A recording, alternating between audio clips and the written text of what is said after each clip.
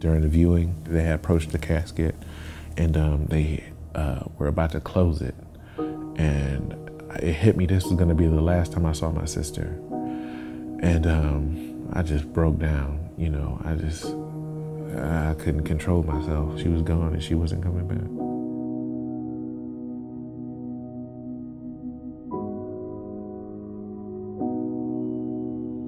So it's me, Cree, Ashton, my mom, stepdad Richard, and Mackenzie. I got a call from my mom early in the morning, and she never called me that late before.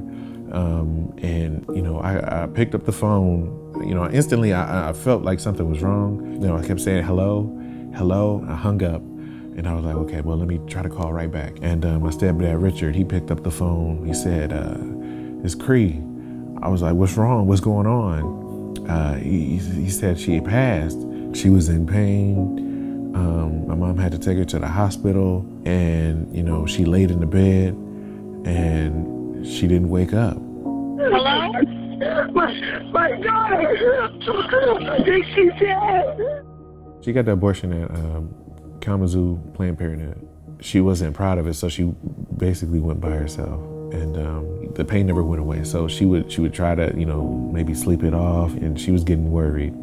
And, you know, she finally came and told my mom what happened. From how the coroner explained to my family, she's never seen anybody as mangled as my sister was. You would think that the hospital would do something about it. They looked at the x-ray and saw that her uterus was perforated and that she was, you know, bleeding internally.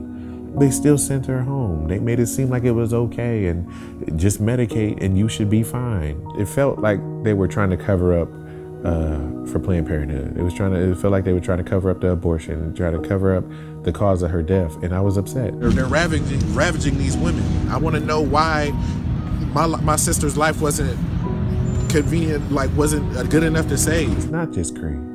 There was people before Cree, and there was people after Cree. And going forward, as long as they're gonna be open, there's gonna be more deaths. It's not a safe procedure. My sister's gone. My sister died. They killed my sister. Planned Parenthood is evil. They're killing people, not just babies, but they're killing women as well. I'm all in it now.